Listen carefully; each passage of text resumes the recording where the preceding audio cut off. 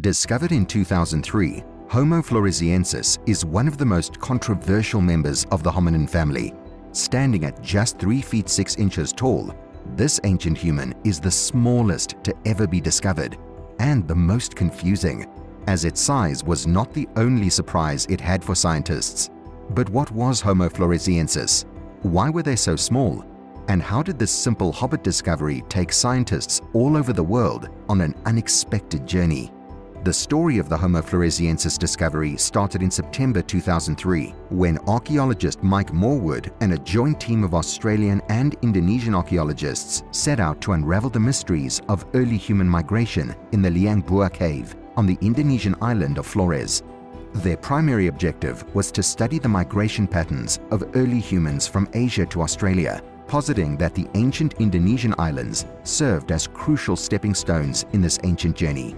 However, their expedition took an extraordinary turn with the unearthing of a discovery that would captivate the scientific community and ignite imaginations worldwide: the remains of a previously unknown human species. The first specimen unearthed was designated LB1 and became a focal point of intense study and fascination. LB1 was remarkable for its small stature, standing just over 1 meter tall, and its cranial capacity, which was significantly smaller than that of modern humans. This initial discovery included a relatively complete skeleton with a partially preserved skull, offering a rare glimpse into the physical characteristics of this elusive hominin. The small size and unique features of LB1 suggested a species that had evolved in isolation, raising questions about its origins and evolutionary path. The story, however, deepened over the next 12 months, as further excavations in the Liang Bua Cave revealed more remains. In total, about 15 incomplete skeletons were unearthed, including various teeth, arm and leg bones, feet, fingers, hips and shoulders. Among these, the discovery of a skull belonging to a female individual, affectionately dubbed the Little Lady of Flores, stood out. She was estimated to be around 30 years old at the time of her death, and her remains provided additional evidence of the unique morphology of the species. In 2004, anthropologist Peter Brown officially described and named the new species Homo Floresiensis in honor of the island of Flores where the remains were found. The most striking feature of this species was its diminutive size, which quickly earned it the nickname Hobbit, after the small-statured characters from J.R.R. Tolkien's beloved literary works. The fascinating thing about this species is that it stood out due to its tiny stature and cranial capacity. Additionally, an abundance of stone tools was discovered within the cave that seemed to be tailored to the proportions of a 1 meter tall individual. Radiocarbon dating of these tools places these artifacts within a time frame spanning from 95,000 to 13,000 years ago, meaning they existed with other hominins like the Neanderthals, Homo sapiens, and many others. The discovery of Homo Floresiensis was a big deal, as it challenged existing theories about human evolution and migration, suggesting a far more complex and varied history than previously understood. Beyond this fascination, this new species created chaos in the scientific community, as everyone had a theory they believed to be true. When it came to anatomy, the Homo Floresiensis was unlike anything scientists had ever seen before. With an average height of just over 1 meter, they exhibit significantly reduced stature compared to other members of the genus Homo. This diminutive size is accompanied by robust limb bones, particularly in the lower extremities, suggesting adaptations for terrestrial locomotion and possibly climbing. Their long, flat feet with short toes further indicated adaptations to navigate the rugged terrain of Flores. Moving on to their cranial characteristics, cranial analysis revealed a small cranial capacity in Homo Floresiensis, estimated to be around 400 cubic centimeters, which is substantially smaller than that of modern humans and other contemporary hominins. Despite this reduced brain size, evidence of sophisticated tool use and fire control suggests cognitive abilities comparable to those of other early Homo species. Their facial morphology included distinct features such as large teeth, the absence of a chin, and broad nasal apertures, indicating a unique craniofacial profile within the genus Homo. Still on the face, the dental analysis of Homo Floresiensis revealed large teeth relative to their cranial size, indicative of specific dietary adaptations or feeding behaviors. There was also the absence of certain dental features typical of modern humans, such as a chin. This absence suggests a different pattern of masticatory loading and possibly dietary specialization. Further analysis showed that stable isotope analysis of fossil teeth indicated a mixed diet of plant and animal resources. A deeper examination of limb morphology and joint structure suggests that Homo floresiensis had a unique walking pattern, characterized by high steps due to their knee joint morphology. This distinctive walk, likely influenced by their shorter stature and robust limb proportions, reflected specific adaptations they gained over the years to navigate the challenging terrain of Flores, especially its dense forests and rocky landscapes. Essentially, Homo floresiensis was a challenge to scientists worldwide, and it wouldn't take long before it would cause chaos in the scientific community. Furthermore, genetic and morphological evidence suggests a closer relationship to earlier Homo species than to modern humans, reinforcing the notion of Homo floresiensis as a separate lineage within the human evolutionary tree. After the discovery of Homo floresiensis, the scientific community was thrown into a flurry of scientific debate. Archaeologist Mike Morwood and his team, who discovered the remains of Flores Island, believed they belonged to a new species called Homo floresiensis, and even proposed that these ancient humans might have lived alongside modern humans. However, not everyone agreed. One prominent theory, championed by Dr. Robert D. Martin and Dr. Jorgen Weber, proposed that the small brain and stature of Homo floresiensis could be attributed to microcephaly. This condition, characterized by underdeveloped brains and skulls, seemed like a plausible explanation for the diminutive size of the LB1 specimen. Supporters of this theory pointed to comparative studies with modern human microcephalic skulls and highlighted certain morphological features shared between LB1 and individuals with microcephaly. However, this theory faced criticism, as subsequent studies revealed that the overall morphology of Homo floresiensis, including its limb proportions and wrist bones, did not align with those of microcephalic Homo sapiens.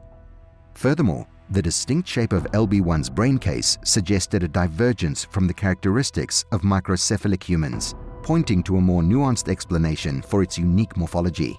Another idea, suggested by a group of researchers in 2007, was that Homo floresiensis might be modern humans afflicted with Laron syndrome, a genetic condition resulting in dwarfism and small brains.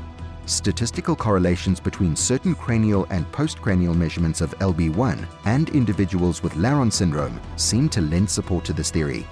However, critics countered that the comprehensive set of morphological features observed in Homo floresiensis, including dental structure and limb morphology, did not align with the characteristics of Laron syndrome.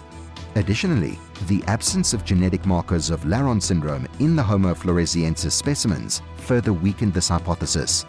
Other pathological conditions, such as congenital iodine deficiency syndrome and Down syndrome, were also considered, but ultimately lacked consistent morphological evidence linking Homo floresiensis to these conditions. Despite these challenges, the prevailing consensus among paleoanthropologists favored the classification of Homo floresiensis as a distinct species that underwent insular dwarfism, a process where species on isolated islands evolve smaller body sizes due to limited resources and isolation. Support for this view came from extensive morphological analyses of skeletal remains, which consistently revealed a unique combination of features distinct from both modern humans and Homo erectus. Studies in 2007 looked at bones from the hand and found they were similar to those of chimpanzees or very early humans, not like modern human bones. Other studies on the arm, shoulder, and leg bones also showed similarities to early humans and apes. Later research in 2009 supported the idea that H. floresiensis was a different species from Homo sapiens, based on their body sizes and family tree analysis. Furthermore, genetic and morphological evidence suggests a closer relationship to earlier Homo species than to modern humans, reinforcing the notion of Homo floresiensis as a separate lineage within the human evolutionary tree. The evolutionary links between Homo floresiensis and Homo erectus provided additional insights into the origin of this enigmatic species. Hypotheses proposing descent from Homo erectus populations that became isolated on Flores and subsequently underwent insular dwarfism found support in anatomical comparisons and archaeological evidence, such as stone tools found in the same strata as Homo floresiensis remains. Essentially, the controversy surrounding the classification of Homo floresiensis was due to the complexities inherent in paleoanthropology. While initial theories suggesting pathological conditions within modern humans offered plausible explanations for the unique traits of Homo floresiensis, the weight of morphological and genetic evidence ultimately favored its classification as a distinct species. On the topic of diet, Homo floresiensis had a diet that likely consisted of a variety of foods available in their island environment. Their diet was shaped by the resources around them and their ability to hunt and gather. Evidence suggests that Homo floresiensis hunted small to medium-sized mammals. Stone flakes and blades found in the region indicate tools used for slicing and stabbing, which were likely employed in hunting activities. The Homo floresiensis probably hunted animals like the stegodon, a dwarf species of elephant, which were abundant on the island. The burning marks on stegodon bones found in Liang Bua Cave imply that Homo floresiensis hunted, butchered, and cooked these animals for consumption. In addition to meat, Homo floresiensis likely incorporated plant matter into their diet. Evidence of wood shaping on stone tools suggests that they may have used spears or traps for hunting, indicating an ability to utilize wood resources. Moreover, dental analysis of the collected specimens revealed wear patterns consistent with chewing tough, fibrous plant matter. This suggests that they consumed plant material as part of their diet, potentially including a variety of fruits found in the jungles of Flores. Remarkably, Homo floresiensis, like other early humans, had the ability to control and use fire. At the excavation site, animal bones with signs of burning indicated that they had had cooked meat, making it more palatable and potentially safer to consume. Cooking would have been a significant advancement in their dietary habits, allowing for increased digestibility of food and potentially reducing the risk of foodborne illnesses. Essentially, the island of Flores was rich in biodiversity, with various birds, reptiles, amphibians, and insects inhabiting its forests. While there is limited direct evidence of Homo floresiensis consuming these animals, it's plausible that they would have opportunistically consumed them as additional food sources. The lifestyle of Homo floresiensis was intricately woven into the unique paleo environment of the island of Flores. Imagine a landscape where volcanic mountains jut out from the center of the island, surrounded by lush tropical forests teeming with life. This was the world of the Flores man, where sandy beaches met warm seas, and coral reefs provided a vibrant underwater ecosystem. In this natural paradise, Homo floresiensis roamed amidst clearings and caves, using these natural features for their daily activities. Much like their larger mainland counterparts, Homo floresiensis were adept at tool use and technology.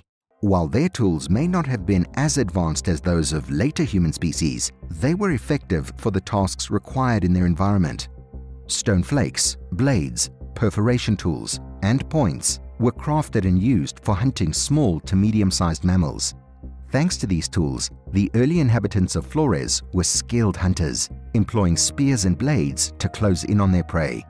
Evidence suggests that Homo floresiensis was also proficient in controlling fire.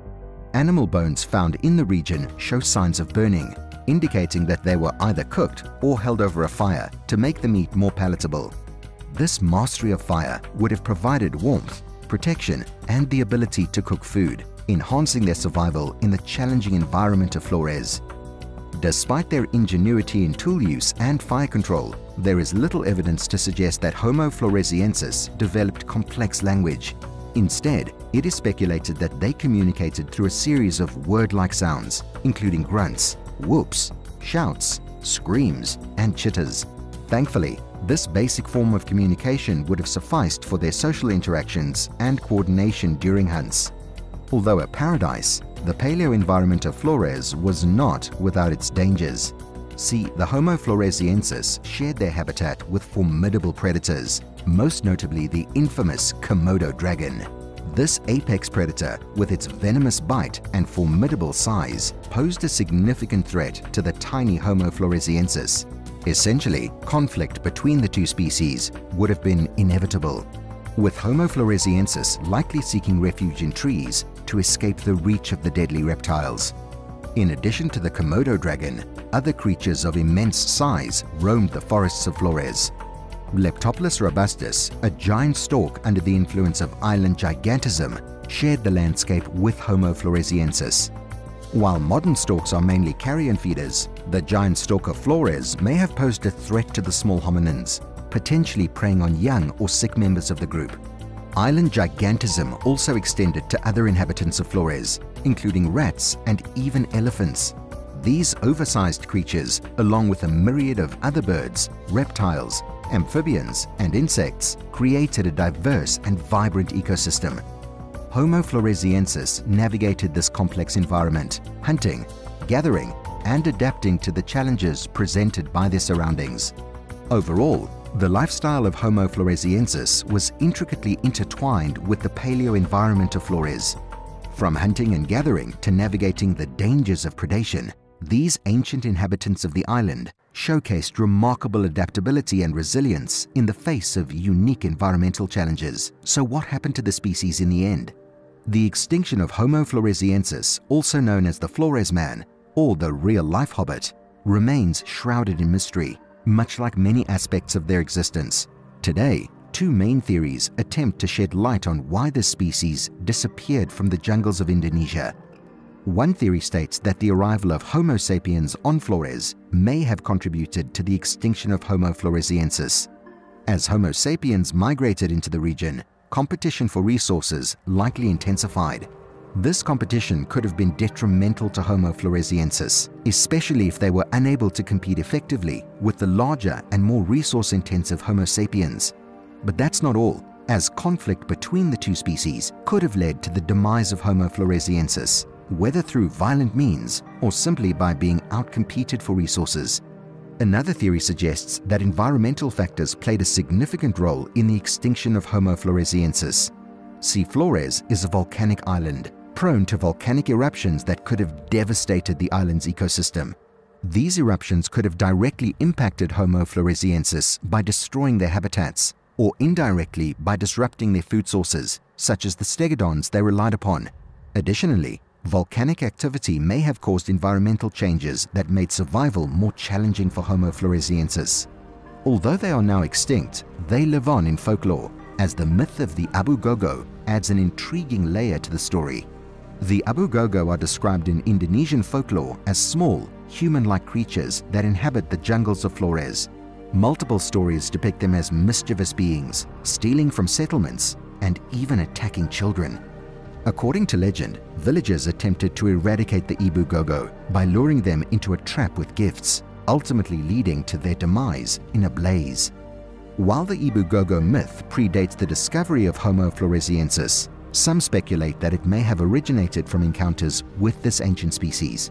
However, scientific evidence does not support the existence of Homo floresiensis in recent times, leaving the Abu Gogo as a fascinating but likely fictional element of folklore. Today, Homo floresiensis remains a subject of speculation, with multiple theories saturating its story. From folklore to scientific dispute, they remain a confusing part of our family, and as we dig deeper into their lives, we begin to see the beauty of our evolution and how these small ancestors of ours left a not-so-small impact on our future.